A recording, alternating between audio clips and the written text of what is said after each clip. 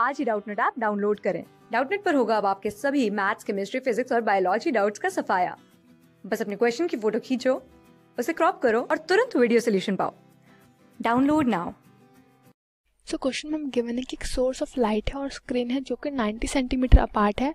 हमें बताना है कि हमें कॉन्वेक्स लेंस कहाँ प्लेस करें in order to form a real image of the source on the screen.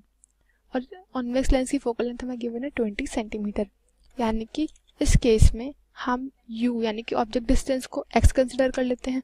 अब ऑब्जेक्ट डिस्टेंस क्या होता है, नेगेटिव होता है, तो हमने लिखते हैं u equals to negative x। अब इस केस में जो सोर्स है और जो स्क्रीन है उसका डिस्टेंस हमें गिवन है 90 सेंटीमीटर।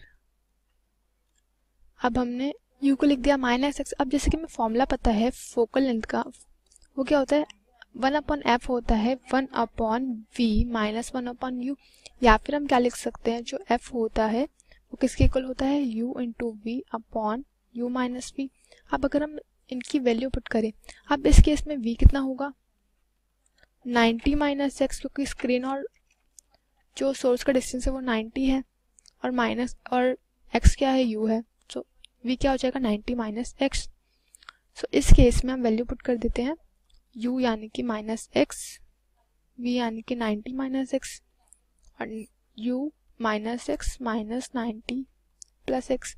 सो ये कितना आ जाएगा -90x plus x square upon 90 minus 90। अभी किसके इक्वल है फोकल लेंथ के इक्वल है। फोकल लेंथ हमें गिवन है 20। सो अगर हम इसको क्रॉस मल्टीप्लाई करें तो हमें क्या मिल जाएगा x square minus 90x plus 1800 is equal to 0, यानी कि हमें मिल गई क्वाड्रेटिक इक्वेशन। अब अगर हम इसको फैक्टराइज करें तो हमें क्या मिलेगा x minus 60 x minus 30 is equal to 0, यानी कि हमें x की दो वैल्यूज मिल जाएगी x माइनस 60 इक्वल्स टू 0, यानी कि x हमें मिल गया 60 सेंटीमीटर। ऐसे ही x माइनस 30 इक्वल्स टू 0, यानी कि x हमें मिल गया 30 सेंटीमीटर।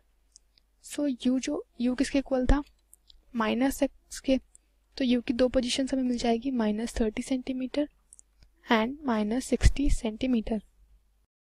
क्लास 6 से 12 से लेके नीट, IIT, जेईई मेंस और एडवांस के लेवल तक 10 मिलियन से ज्यादा स्टूडेंट्स का भरोसा। आज ही डाउनलोड करें डाउटनेट ऐप या व्हाट्सएप कीजिए अपने डाउट्स 8400 400 400 पर।